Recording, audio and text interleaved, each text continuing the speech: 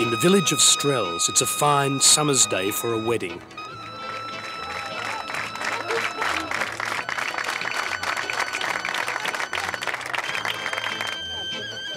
But for the Albanians of Kosovo, even weddings have become occasions for an expression of national feeling.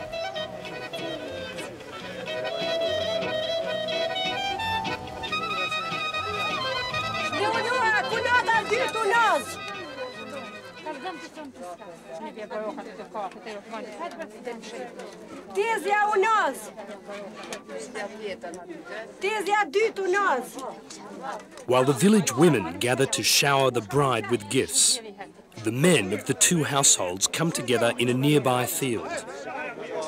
The groom's relatives are greeted with elaborate hospitality. Even their shoes are turned back in the right direction. We were invited to join the celebrations as two large local clans were united by the marriage. An important day for a people who consider their very existence is under threat. The prospects of conflicts in Kosovo are quite realistic because you have a Serbian iron fist regime who want to get Albanians to get down on their knees and accept an inferior status to Serbs, who want Albanians to be citizens of a second or third degree, who want Albanians to be subjects of their colonial rule from Belgrade. Of course, Albanians do not and cannot accept that because that endangers their very existence. I am absolutely convinced that the Albanian people at large will not want a war to satisfy the calls of their leaders for independence.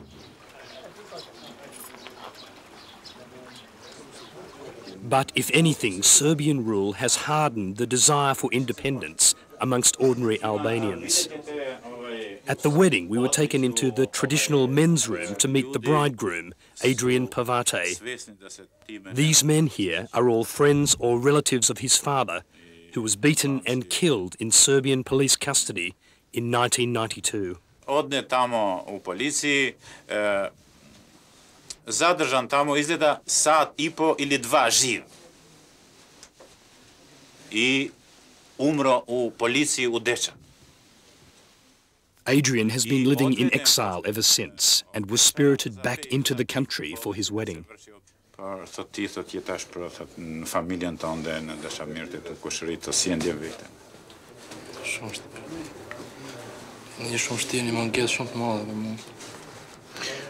We would find that Serbia's secretive repression in Kosovo has created martyrs in many Albanian families.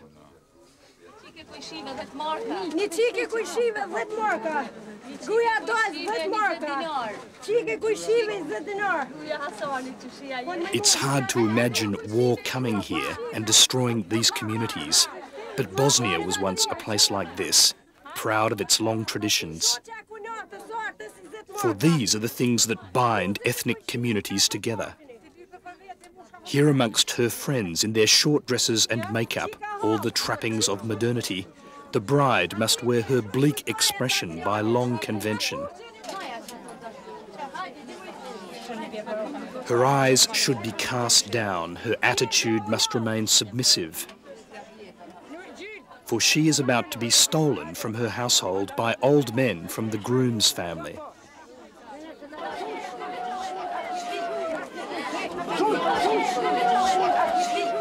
The tears are probably real, since this dutiful Muslim daughter has submitted to an arranged marriage to someone she's met only once.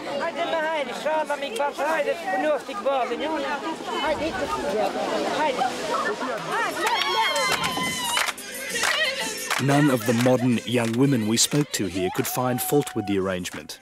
They regard marriage and child-rearing as a kind of national duty. I respect my nation, and I like my family, my children to be Albanians, clear Albanians, not mixed with some other nation.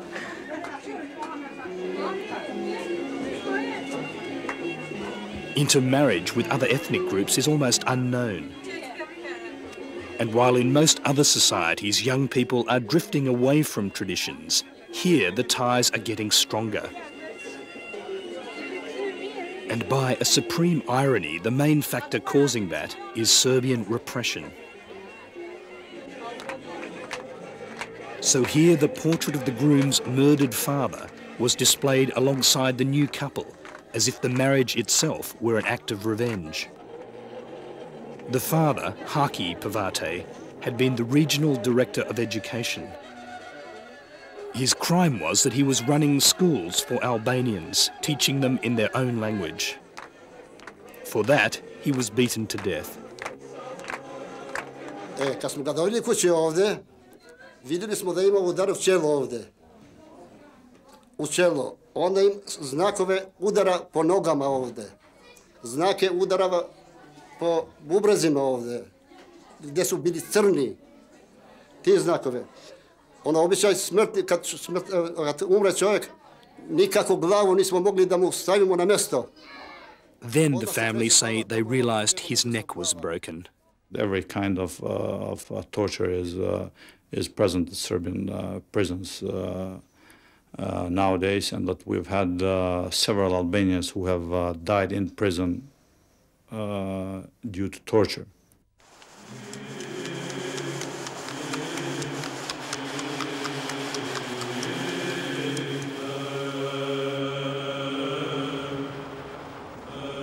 It was Slobodan Milosevic who aroused the dormant Serbian passions for this landlocked southern province as a prelude to annexing it. Enclosed within these mountains are many of the sacred sites of the Serbian people.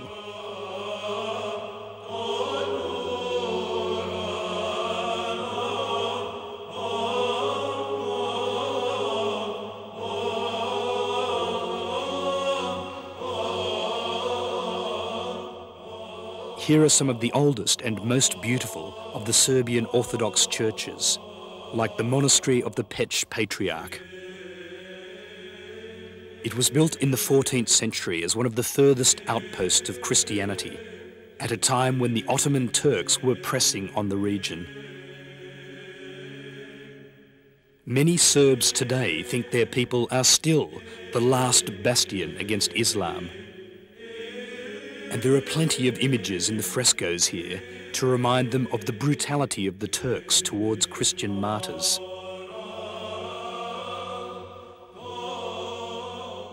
Historically and emotionally, Kosovo and Metohija is the cradle of Serbian civilization.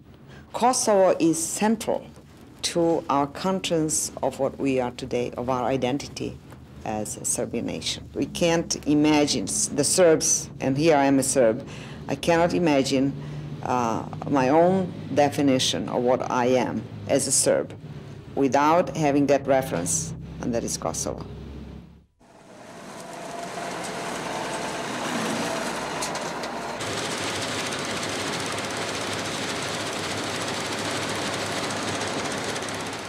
Vidite, svi ovi prostori ovde, dokle mogu oči da vide, do onih planina tamo, sve je to srpska zemlja.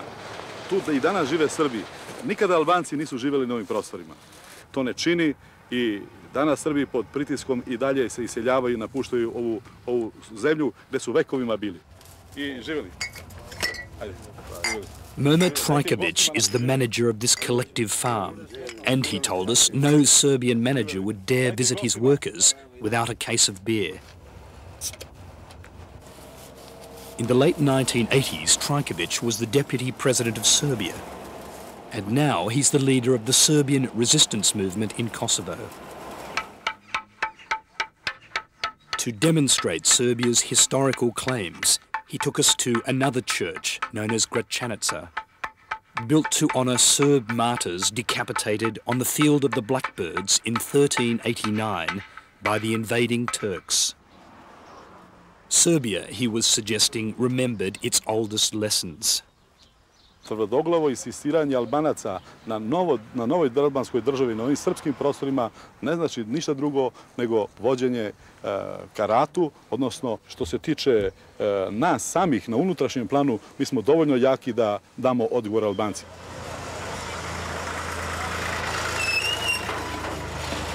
There are close to 2 million Albanians here, most of them Muslim.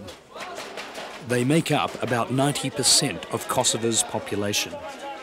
The remaining 10% are mostly Serbs. Until 1990, the majority Albanians ran the government and most of the institutions. Kosovo was autonomous, a de facto republic in the old federal Yugoslavia.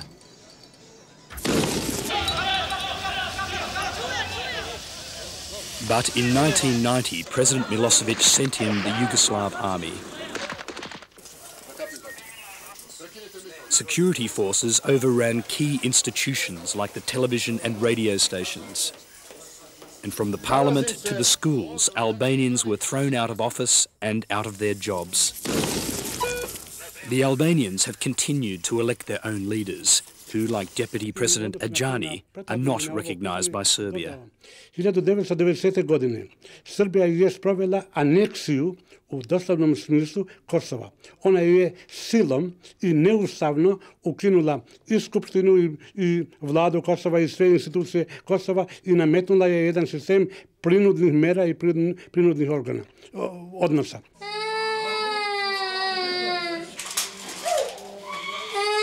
Up until now, the Albanian leaders have opted for passive resistance. Instead of directly confronting Milosevic, they tried to live outside of Serbian rule by setting up their own parallel institutions, including a free medical service. Dnevno ovdje prođe oko 600 pacijenata. Na celom Kosovu u toku 1996. godine imali smo 1.200.000 pacijenata. The director, Dr. Gani Demolli, says the shadow health system began as an emergency measure when Albanians were thrown out of their jobs and lost access to health care. Mi smo mislili da mi smo bili spremni za 3 mjeseca. Međutim, ovo već su prošle koliko, 7 godine. I koliko ćemo dugo izdržati, to ne mogu. Ne mogu da vam odgovorim jer... None of the staff are paid. In fact, outside of Kosovo, their qualifications are not even recognised. It's too hard now. It's 3 years. We work here without money. But I don't want to go any place, another place. I want to work here. Do you think you're doing something for your people? Yes, of course. We think and we do that all the time. Because we are human. We want to help people. My people first. In a suburb of Pristina, Kosovo's largest city, young Albanian law students wait to face their end-of-year exams. The Albanians run their own university and schools with classes in these residential houses.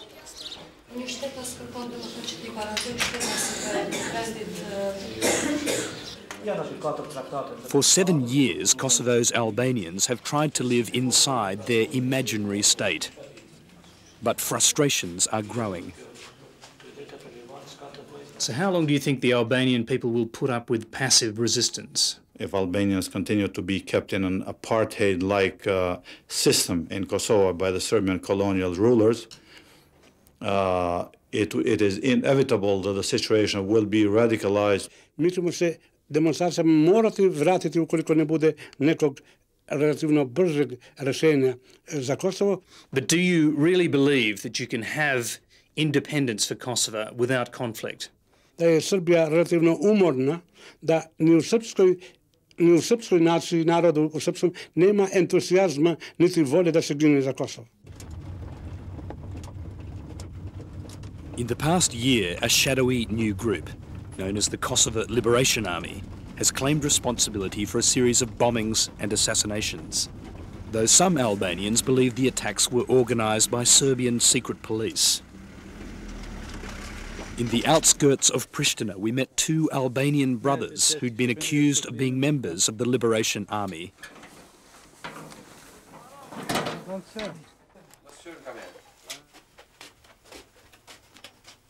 On the 27th of January this year, Dulah Sallahu and his younger brother Emin were dragged from their beds by heavily armed Serb police and taken off to interrogation cells. Kërkonin prej me ku I kam shef armet. Kërkonin prej me se mos jam në një organizatë terroriste për cilën nuk e disha edhe nuk ishte edhe s'kam qenë kur një jetë. For both brothers, torture began immediately.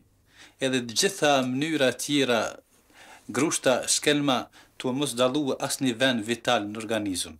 Kështu po thon bile kanë tentuar në organet gjenitale, nëse keni mundësi ta përcjellni ku shumë herë edhe në gjykatë kemi mund ta themi këtë për arsye se na ka ardhur shumë keq, para një opinionit të mëshëm dhe të jashtëm ta them këtë.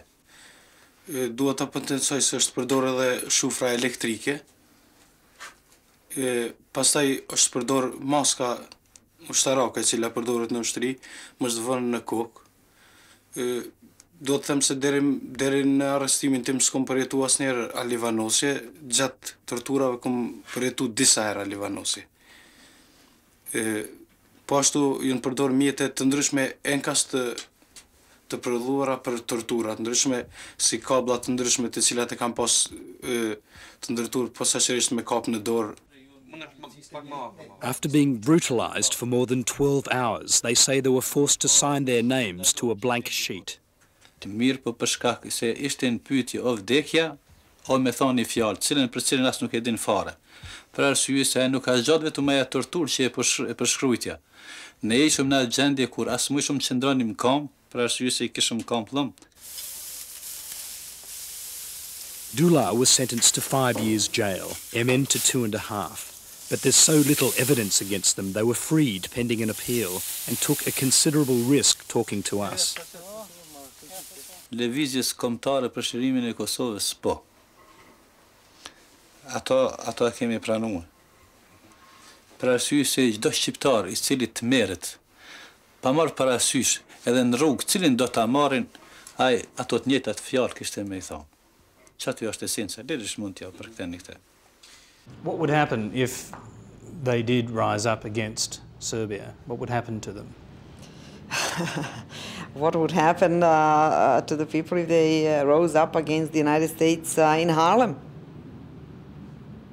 I don't know. You tell me. What would happen? What would happen to the Albanians in Kosovo? The country has to defend itself.